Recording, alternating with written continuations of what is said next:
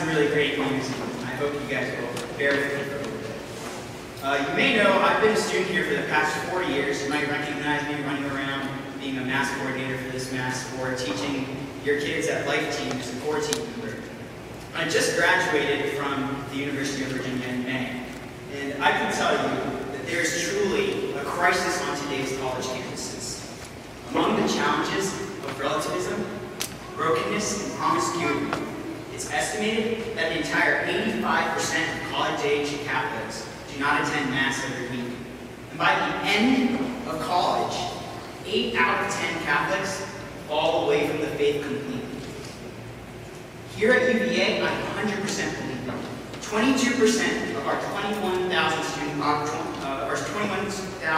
population is self-identified as Catholic. That's almost 5,000 Catholics here in our own backyard.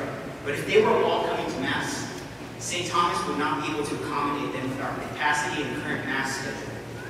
It's here on the college campus where beliefs, values, and dreams are formed, where we make the decisions of what kind of men and women we are going to be for the rest of our lives.